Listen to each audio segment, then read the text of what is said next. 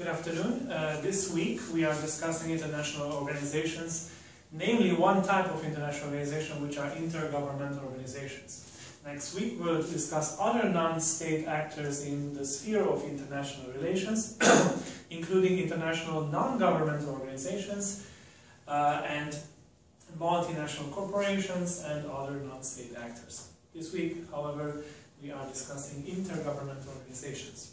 So in addition to all the materials posted online and your readings, in these lectures I'm going to try to connect a few dots and discuss about a couple of international governmental organizations, intergovernmental organizations that we will use as case studies.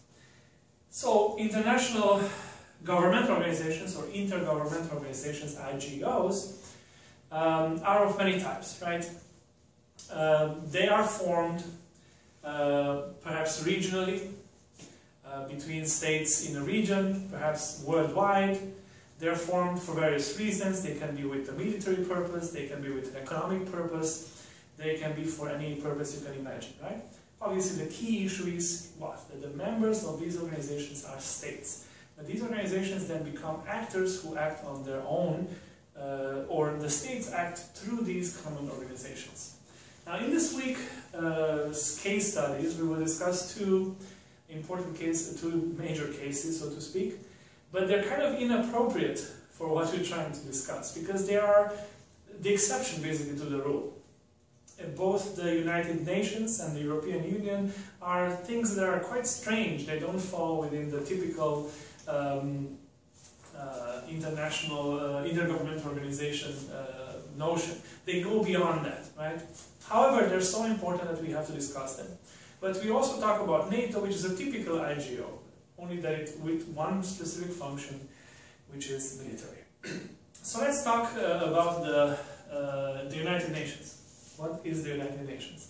Well, to understand what the United Nations is, we have to understand what is its origin, where does it come from. In order to do that, we have to go back to World War I.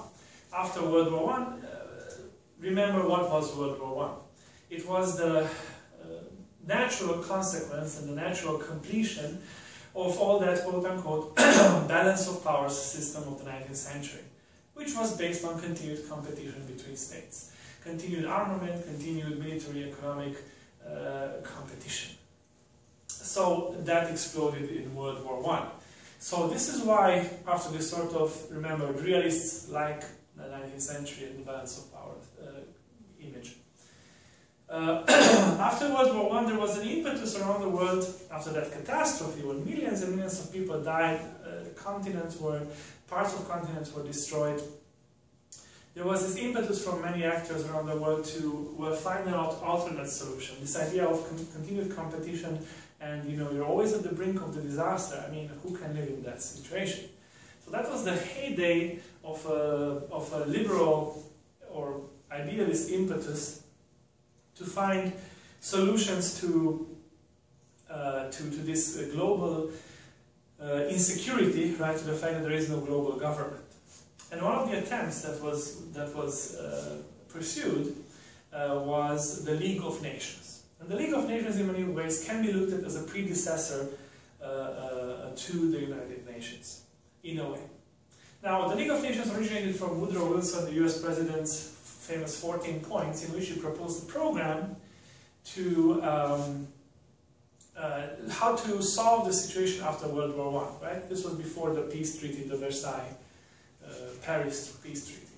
So, World War I is done, what should we do? Woodrow Wilson's 14 points set up a program. And he set up two major things, two major principles. One is self-determination, give every quote-unquote nation its own state, quote-unquote, which obviously was a disastrous suggestion in many ways. And the second one, because of the difference between nation and state that we discussed. And the second one is the idea of, basically the Kantian idea that your textbook talks about, and the idea that we have discussed in previous sections of creating a worldwide system of collective security. And this was the so-called League of Nations. Now notice again the name. It talks about League of Nations, but it's actually a League of States. Right? So this was the idea of creating a system of collective security. Now what is collective security? And understand this. Collective security is something very specific. It's not an alliance, it is not collective defense. Collective security, you have to imagine it somewhat like this. Here are all the actors in the world of international relations at that point. These are states, right? A system of collective security creates an overarching bond between all of these actors, with the idea of creating security within this group. So it unifies all these actors in a system in which they all pledge themselves to act if security is threatened to any actor from any other actor. So a League of Nations was planned to be a worldwide, world-encompassing system in which all the states are a member, and they pledge themselves to crush down any threat to security within the system and to any member, right? That's collective security. And your book gives you the principles, and that was all the questions from the test. Now, what is collective defense? Collective defense is different. Let's say it's the same situation. These are the actors in the system. Collective defense is these actors here, yeah, form a system of collective defense in which they pledge themselves to protect each other from any attack or threat from the outside. And that's collective defense, right? So, if one actor is attacked, all of the others will respond in defense, and that's collective defense. You see now the difference. Collective security creates a space of security within the system. Collective defense unifies a number of actors against threats from the outside. Collective security is basically the heart of why the UN will be established and why the League of Nations wanted to be established. Collective defense is NATO. NATO is a collective defense system. An alliance is something else. It's an alliance between two actors or three and so on. That's a whole different, it's a different story. So you see, these are different concepts. Now, the League of Nations started with these wonderful ideas, but it failed. Why did it fail? Well, it failed, first of all, because the major actors, the USSR at that point, did not become members from the beginning. The US stayed out from the beginning, which was quite ironic, given that it was the president of the US who basically designed it. But it's part of how foreign policy is made in the US, right? It's not the president who makes foreign policy. He takes the initiative, but the Congress through the Senate has to approve it, and it never did approve it. So you see, here's where foreign policy is not made by one guy, even if he's the big president. So the League of Nations failed for these reasons, but also for reasons of that the other major actors, Germany, Japan, actually were not interested in having a system of peace, but they were themselves militaristic. You know, obviously they caused them the start of World War II. So and that the League itself has proven ineffectual in several crises that occurred, and the League was not able to act, and that led to its demise. Well, then you have World War II, which was an even worse disaster than World War I. And you have to try hard to top that one, but we managed to do it. So after World War II, you know, after you put your house on fire twice, you might think about getting a better system, right? You might think about it. So that's what happens after World War I. So that's the origin of the United Nations. It's not in direct continuation of the League of Nations, but you see that there is a preamble, there are some roots. So the United Nations is formed in 1945. 51 states, which is a huge number, sign the first agreement, and why is it formed? Again, the United Nations, and why after World War II? Again, because it wants basically to create a worldwide system to prevent having another world war, basically. To prevent threats to peace, to prevent threats to security. And how does it do it? It does it by reinforcing the principle of, you know, the sovereignty of the states. So it's built on the idea of its members, remember, are states, and it's built on the idea of protecting their security through collective action, right? But the way it is set up, as you'll see, it is set up so that it can actually act. That it's not reduced to the position of an ineffectual, you know, just a formal organization, like the League of Nations was accused to be. So the purpose of the United Nations is to basically protect peace around the world. That's the initial purpose. Now it has changed since then. It came around as this basically coalition of the international organization of the states in the world to manage threats to security and peace, but it has become much more. Today, the UN is, first of all, the UN is not a world government. So, no, forget about it. The United Nations, there is no world government, right? So what is the UN? It's a symbol, first of all, of the fact that there is an international identity. There is such a thing as mankind, us, United Nations. Two, it is a unique place, a unique forum for the states to come and meet each other. Because at the UN, all the states are represented, which means that Iran's representatives can meet with the US representatives in principle, Cuba's with whatever. So even countries that are at war can meet there, which, remember, in a state of conflict, that's the first thing that falls apart. For example, the US does not have an embassy in Iran does not have an embassy in the US otherwise. There is no diplomatic relations between these two countries. But at the UN, all states, which are considered to be the main actors and the only important actors, meet and so it's a unique place. It is also, think of it as a unique platform. So there's nothing like it. There's no all-encompassing platform that deals with the problems of the world. There's nothing like it in the world. So this is why, as you see, it has developed into much more, because all kinds of other initiatives that have dealt with worldwide problems attach themselves to the UN. Because, well, where do you go to try to create a program to eradicate hunger in the world, right? There's no other worldwide platform where all the most important, most powerful actors meet and you can address them, but the UN, right? So it's a very important platform. It also became an agent of development and worldwide. So it's an important agent of development. It is also a unique source of information, because there's, again, no other platform where information about the world is collected, about the entire world. And when we're going to look at the programs briefly, you'll see what I mean.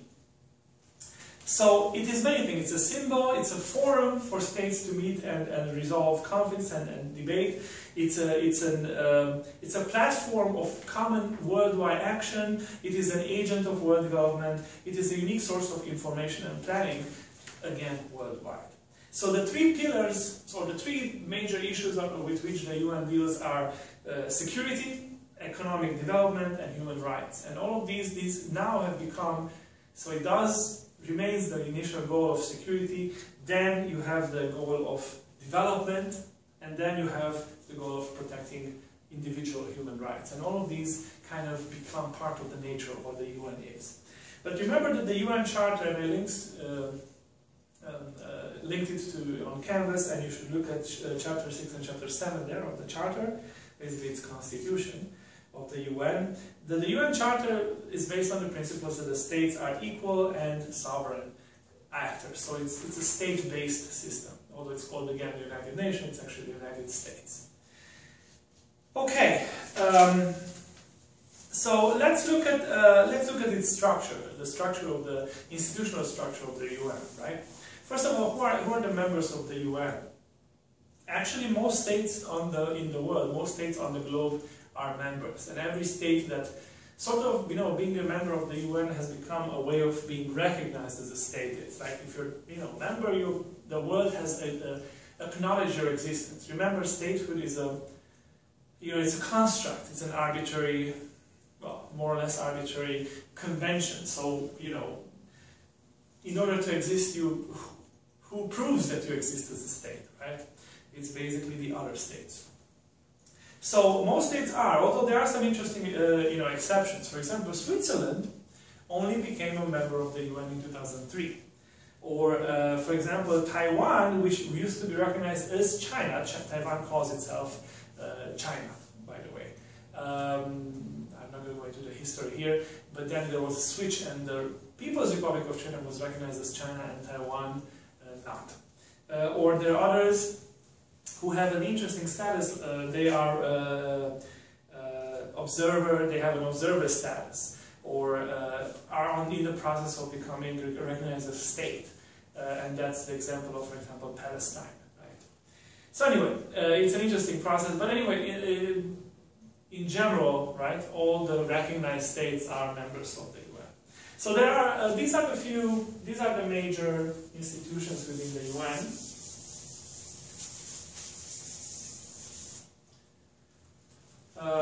So let's put it here. So first of all, you have the General Assembly. And the General Assembly is basically, you think of it as the world parliament in a way, although it's not. But it's where all the states that are members have a seat in the General Assembly. As the name says, it's the General Assembly of all the states members that are members in the UN. There are 193 members today, and some permanent observers. For example, the Vatican is a permanent observer, which is a state, by the way. But in the UN, it's not a full member; it's just an observer. It meets in plenary session, the General Assembly, every year from September to January, and so on and so on. What does the General Assembly do? It's not a parliament because it cannot pass laws. Again, the UN is not the world government. So it's not a parliament, so what is it? What can it do? So what the General Assembly does is it passes resolutions, so which are not laws, but there are decisions that indicate that all the members of the General Assembly, all the states, the majority of the states of the world are of one opinion. And even if these resolutions are not binding, they don't have the power of law, because there is no police to apply it, or there is no administration to chase you down if you don't respect it, right, which is what the government has. However, they have significant formal and informal, symbolic and concrete authority, right? This is basically the states of the world have spoken. So resolutions are important. They give us, a voice to the states of the world. Remember that every state in the world has just one seat each. Tiniest state, Luxembourg, to the largest state, China or India or Russia, Brazil, whatever. So they're all individual, considered to be one individual actor each. So it passes resolutions, it controls the finances of the UN, including the budget of the peacekeeping, and that's an important power. That's an important power. It coordinates the work of many UN agencies and programs, which are listed on canvas there. It elects important positions that we're going to talk about in other institutions of the UN. It decides the acceptance, the accreditation of new members, again important power, decides to recognize a state as a state and then to accept it as a member. And it has its own other committees dealing with different issue areas. And that's the General Assembly. And then you have the Security Council. The Security Council is a very strange thing.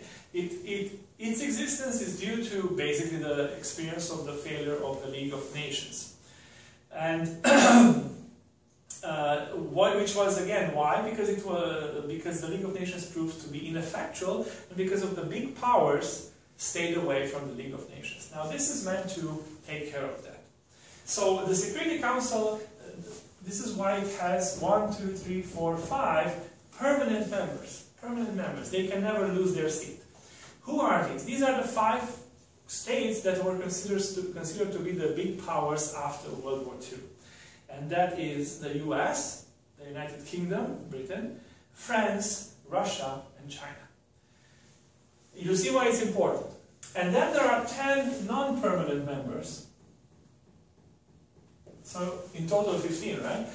10 non-permanent members. And these are elected for 2 years by the General Assembly. So that's one of the positions they elect. They send 10 members, and these states are, the names change every 2 years. You have again the links on canvas, and they are from all the continents. So today we have Angola, Chad, Chile, Jordan, Lithuania, Malaysia, New Zealand, Nigeria, Spain, and Venezuela.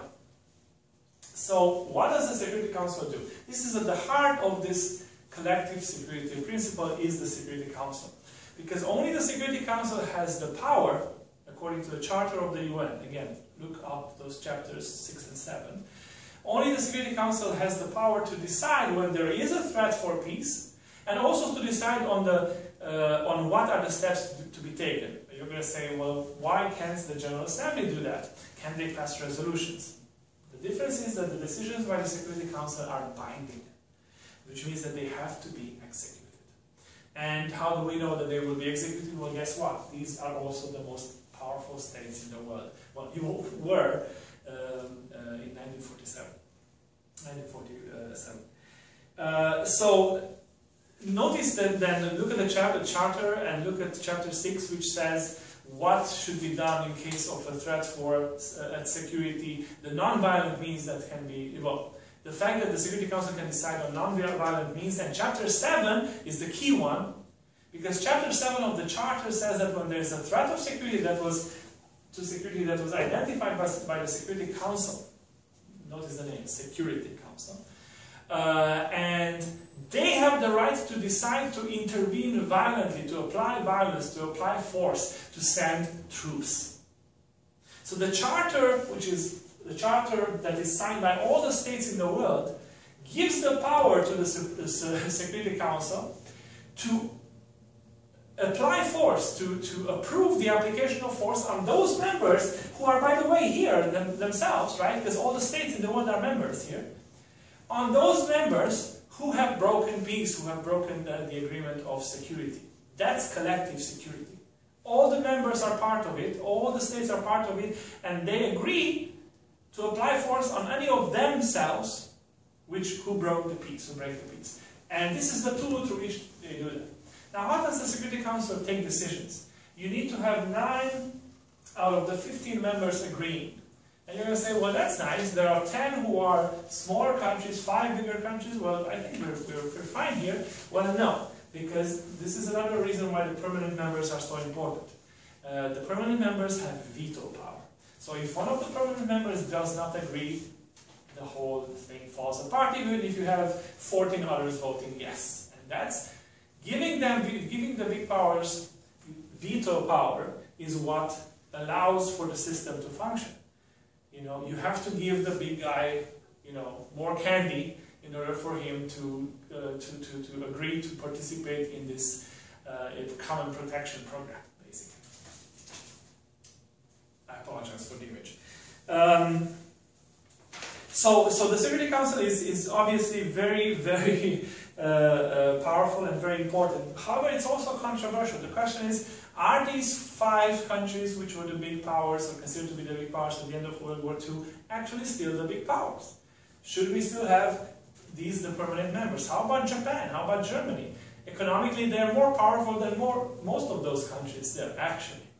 You know, and even militarily they could be. How about the rising, you know, forces of Brazil or India or Nigeria and Africa, let's say, or you know, there is a worthwhile debate. The problem is that it's very hard to agree how to reform the Security Council. But truly, it is sort of awkward to have, you know, because these are the, you know, the former big powers, not necessarily still at the same position in which they were, but anyway, it's very hard to reform this.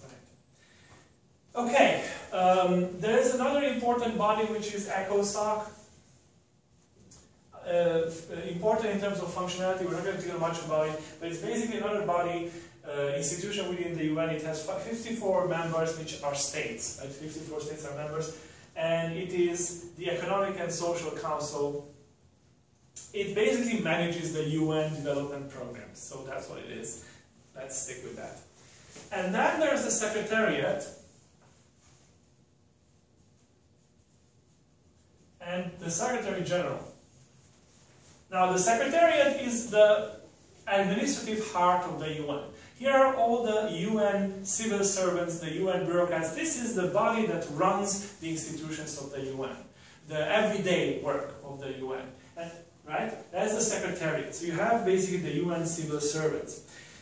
A special position is the Secretary General. The Secretary General is basically the face of the UN. He's not the president of the world. He's not the president of the UN either.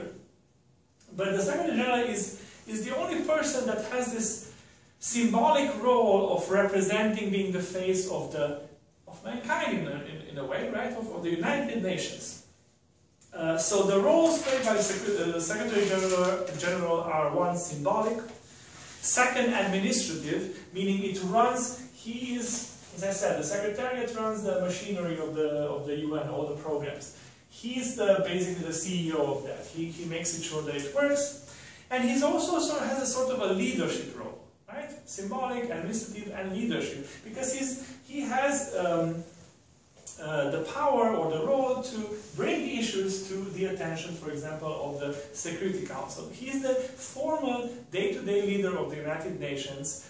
And so he can kind of also impose, drive the activity of the United Nations, put some priorities, kind of shape its direction, and so on.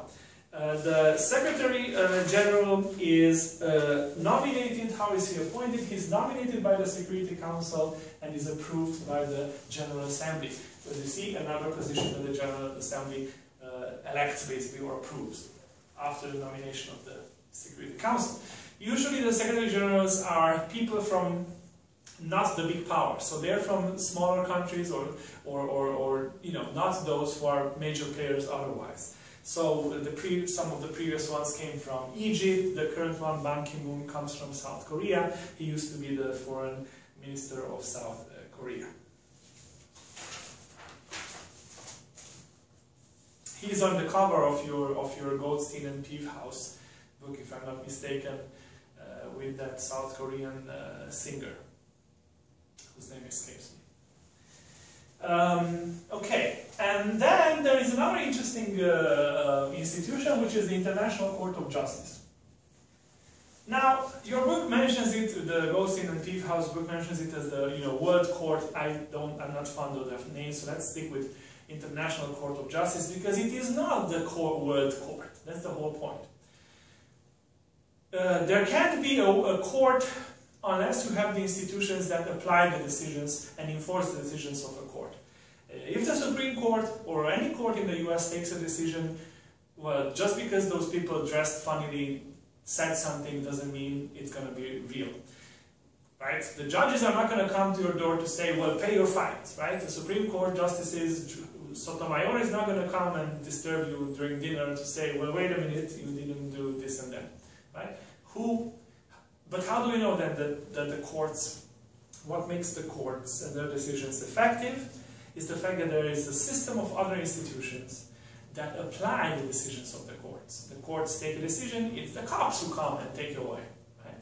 The courts apply a decision, there are other institutions that enforce those. Now there is no such thing at the level of the world, just like there is no worldwide government, just like there is no worldwide police and the worldwide army or whatever. So then what is this International Court of Justice? Plus, there is no worldwide law, right? Because you don't have a worldwide government who takes, makes laws for the entire world. Remember that the only source of international law are basically agreements between states. The resolutions of the GA are not laws, they're not binding on the world. It's basically states who voluntarily enter agreement through treaties. That is what creates international law, which we will discuss, by the way, in the next section, international law. So again, what does the International Court of Justice do? There is no worldwide law, although there is international law, right, based on treaties. There is no worldwide government, no worldwide police. So basically, they're there to do what? So here's what makes it important and interesting. First of all, it has 15 members with a 9-year mandate. 5 of them are elected every 3 years, renewed every 3 years, elected by both the Security Council and the General Assembly, a majority in both, which is interesting.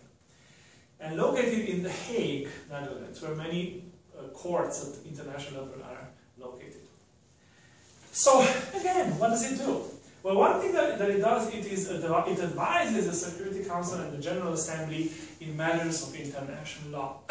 It is a very unique advisory body which has, knowledge and collected information about international law, so international norms as well, right? right? So this advisory function of, this is what the state of affairs is regarding international law. We can say that, right? We can give you the important, consultation on this. That this is how things stand on the international law. Let's say regarding child rights or whatever. Right? So that's one function. You're going to say, well, that doesn't look very important. Well, the second one is that states can actually sue each other at the International Court of Justice. And they have done so. The two states that have a dispute, they can sue each other, and there have been such occasions, and the International Court of Justice will take a decision. The problem is, as I said, that it is, it's only enforceable if the states voluntarily agree to enforce it, right? When a state sues you, means that you were in a conflict that you're probably not willing to, agree with that state, so you're not going to enforce it, and that's basically the situation with states suing each other. So that's not really an important function. It's the third function that is really in a way, the more relevant at this point, who knows in the future, is its role of arbitration. So, advisory function, states suing each other, but the more important one is arbitration, meaning states can agree to bring issues that they have, they dispute, right? Say Nigeria and Cameroon, there is a border between them, right? They have a common border, which is very rich in oil, and there's not clear who has ownership of that territory. Well, how can you solve this? The states clearly can't agree, because otherwise it will be a debate. So they can't enter into a treaty with each other. They can go to war with each other if they're stupid, right? Well, states try to avoid that as rational actors, as liberals would say. Or they can actually bring it to a third party.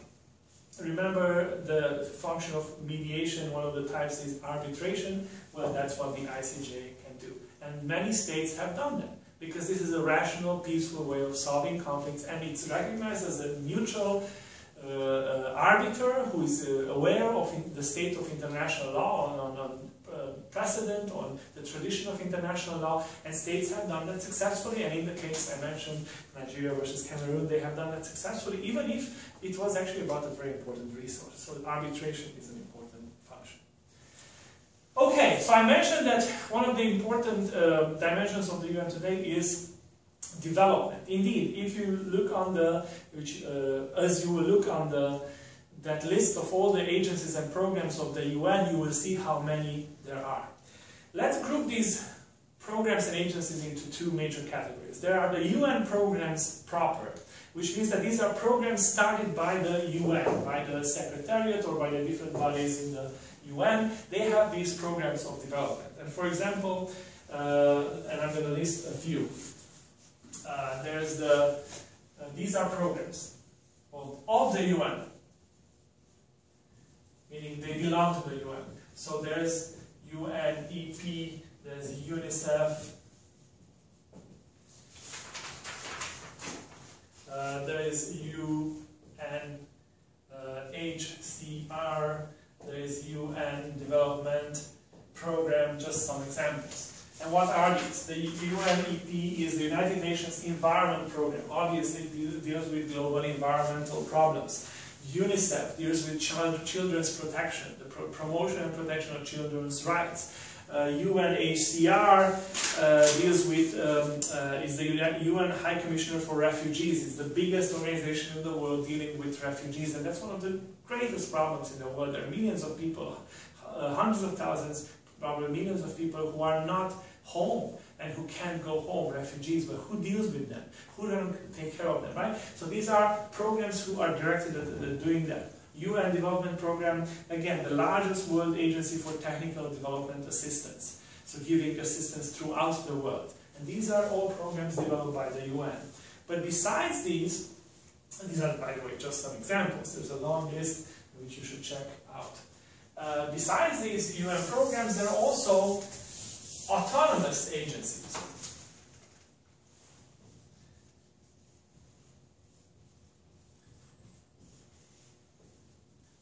And as the name indicates, these are agencies that are not part, they are not, you know, intrinsically part of the UN. They're not their own programs, right? These are, however, associated with the UN. And why are they associated with the UN? For the very exact reason that I told you about, that there is no other platform similar to the UN in terms of where issues that concern the entire world can be met, and where when different states can meet and start different initiatives to address worldwide problems. There's no such worldwide platform but the UN. So these autonomous agencies have their own budget, their own structure, their own leadership and whatever, but they're associated with the UN, are part of the UN, basically family UN structure. Not structure, but UN connected to the UN. However, with their own budget and leadership and so on. And again, think of it again, UN is this worldwide, here's the world, here's this platform, and the only one which has a view of the world, right? So to speak. And then, if I want to deal with a problem that affects, I don't know, nuclear weapons for the entire world, well, where can I go to attach myself to but to this worldwide organization? So, I'm going to list a few, but again, you have a list on Canvas, so I'm just going to list them briefly and also explain them briefly.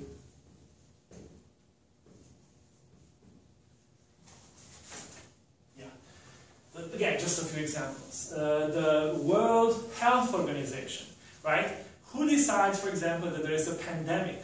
There is an epidemic that will cover the entire globe. Where do you know, which institution is going to say to the radio stations, well, announce it, right? It's not the US government. The US government doesn't have the information, the resources, the knowledge. What does the US government know about what happens in some corner in Sri Lanka, right? It's the World Health Organization that collects all this worldwide information, and you have specialists there who then, you know, when we had the most famous one was, not even sure, it wasn't the Ebola, it was a bird flu, I think, or swine flu, but the point was that we were literally waiting on, you know, TV, radio, internet, will they declare it as a pandemic, right? So that's the World Health Organization dealing with, you know, basically health issues around the world. Then there is the Food and Agriculture Organization, mostly about hunger and improving food security. It's an umbrella organization, right? Then there's UNESCO, which deals with the scientific and cultural heritage of mankind. It has this famous list of World Heritage places. So you might travel around the world and see a sign, this is a World Heritage. Well, how do you know that? Because it's on this worldwide list of heritage things. IAEA is an interesting thing, which we'll discuss a little bit later in a different section. It's the International Atomic Energy Agency. It's completely independent. It's autonomous. Nobody runs it. It's basically a technical agency making sure that nuclear technology is used and developed peacefully. We will discuss about it. But I'm just giving you examples of how different issues that all of them that can affect the entire world, and they are their own agencies, but they're, you know, attached to the UN because there's no other worldwide platform. And then there are, let me erase this, within autonomous agencies there's a specific group that I like to usually deal with separately because they're so interesting. And let's call them technical agencies. So these are agencies, and your book talks about them nicely, or technical or specialized agencies which have nothing to do with anything political. They literally are, you know, bodies of specialized knowledge or information that the entire world needs, and it's completely neutral because it's just specific scientific expertise. And I'm going to give you some examples without writing them down, and you have them listed on those links, and you can identify them. The Universal Postal Union. Well, who's going to set the universal standards for how much postage you need and whatever, how to organize worldwide postage, right? You have to be able to send something from here to, you know, Sri Lanka, as I said, although nowadays you might send an email. But the whole postal system around the world needs to be neutrally, you know, managed by a neutral organization. Or the International Civil Aviation Organization, right? The standards for air traffic. Who decides how high it is safe to... I mean, this is all technical information. There's no interest here. The point is you have to have this independent, neutral body, and these are what these technical agencies do. The International Maritime Organization, right? Again, setting the framework, the parameters that we can all use, it's like traffic signs. It's like traffic. Who decides them, right? You need to have a technical organization so that they're all the same, because nowadays we travel, we fly, we go on ships anywhere in the world, we send letters. The World Intellectual Property Organizations, right? Piracy. The World Meteorological Organization, of course, because weather doesn't have borders, so who collects all this information? It's very technical. International Telecommunications Union, about radio frequencies and how they're used and allocated around the world. And again, radio frequencies do not have borders, in fact, although you have range and so on. So you see, these are very interesting. And then there's another category that, falls within, the general autonomous agencies just like these, but it's nice to put them separately because they're so important, and we're going to talk about them separately, by the way, when we talk about international economy. And these are financial or economic organizations, and under this fall the World Bank and the International Monetary Fund. Completely separate, I mean, not completely, but their own organization, they have their own charter, their own constitution, their own membership, separate, different states are members of that, but they're associated, linked with the UN because, for the same reason that I mentioned, so World Bank, International Monetary Fund. Finally, let's talk about the key function of the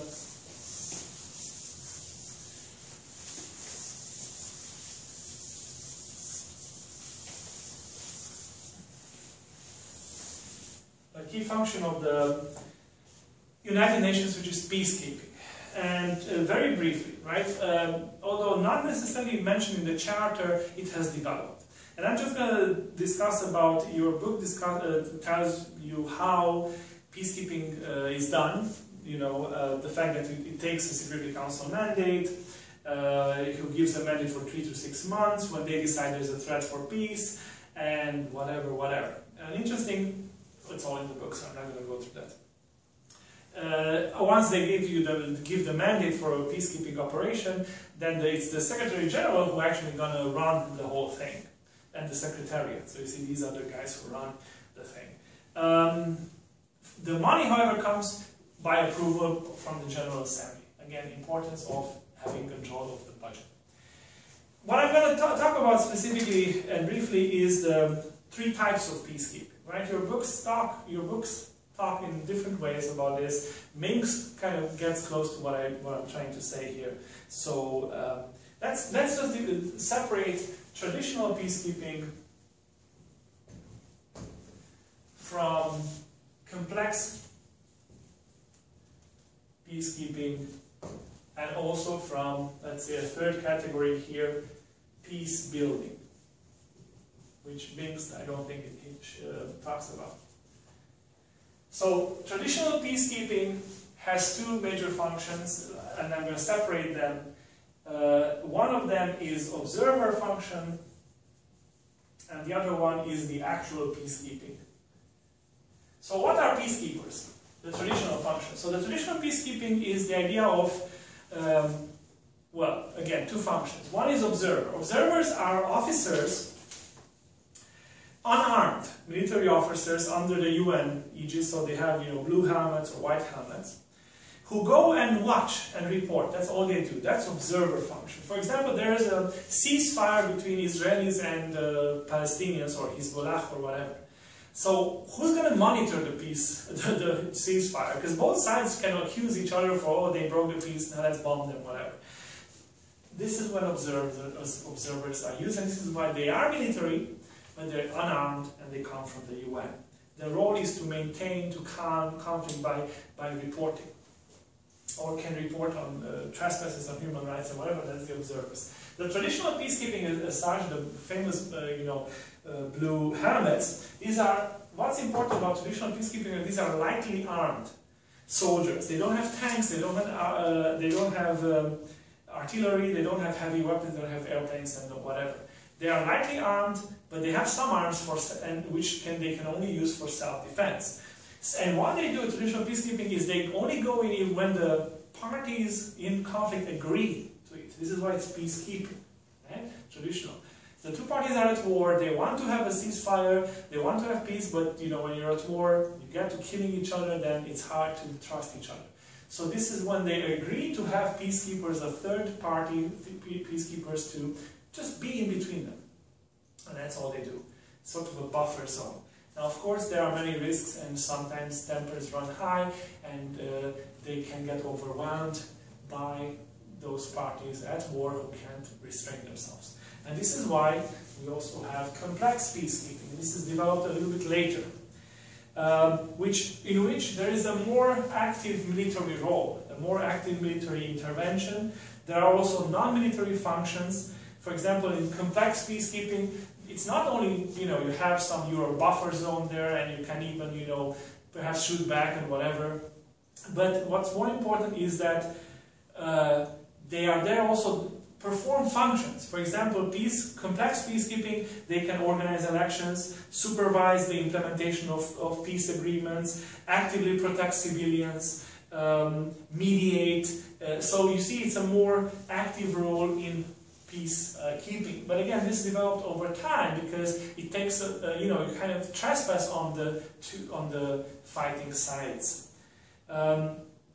You know, there has been a lot of clamor about why not create peacemaking forces, which have airplanes, have bombs, have everything they can to make peace, force the peace.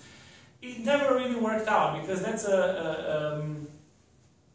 you know, it's a more complex thing. Remember that, by the way, Security Council can justify, you know, remember, according to Article 7 of the Charter, the Security Council can decide that there is a threat to peace and pass a resolution by which it will decide on the application of force to push back whoever broke peace. That was the case in Iraq in 1991, not in 2003. 1991, when it invaded Kuwait and it broke the peace, it was a clear threat to worldwide security. And that's the Security Council passed a resolution in which it approved the use of force. But here's the difference. Who sent troops? Not the UN. It was under UN mandate, but it was different countries who sent their own militaries. Because that's the point. The UN doesn't really have a military. The troops it has when it uses blue helmets are basically borrowed. They borrow soldiers from countries. They have officers. They have an officer corps, the UN, generals and so on, but they borrow themselves, come from state militaries, right? The UN doesn't have an academy to train officers. But they borrow forces who are put under these blue helmets, and then they become UN soldiers, so to speak, right? But only for peacekeeping things. When it's about the use of force, it's not the UN who does that. The UN gives the mandate, it is the member states. And the point about peacemaking was, why doesn't the UN have such a force? Or why not create such a force on a more stable basis? We're not there yet. However, more complex peacekeeping operation can be more firm and can be more all-encompassing, not just, you know, stopping them from shooting, because that doesn't create peace, remember. Peace is not created when you stop shooting. That's not peace. Remember peace studies. You have to create the institutions of peaceful living together, elections and security, food security and administration. The world needs to function in order to have lasting peace, otherwise you don't have it. Finally, peace building addresses exactly that. And peace building is the most complex form sort of peacemaking, peacekeeping. And it's basically after, let's say, after a conflict, is the reconstruction of that society. And that happened in East Timor and so on, and then in Kosovo. And it's when UN troops, obviously, get borrowed and whatever, or under UN mandate, we engage in running that society. For example, in Kosovo, for many years, the UN troops, again, borrowed, not their troops, but troops from different countries under UN mandate, they were the police.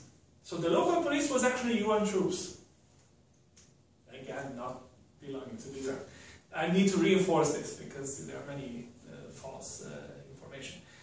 And so creating and maintaining law and order, Peace building is also part of reconstruction, reconstructing the economy, investing, running the administration, running elections. Sometimes the operations of creating a lasting peace are so complex that it involves basically having a role in running the place. And that has happened. Again, Kosovo, East Timor, because there was no infrastructure. And they obviously demanded it, the locals. It wasn't enforced on them, right?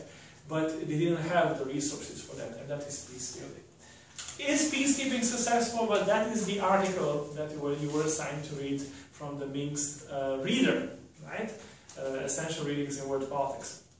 So read that article, you will get questions from that on the test. And with that, we have concluded this lecture on the United Nations.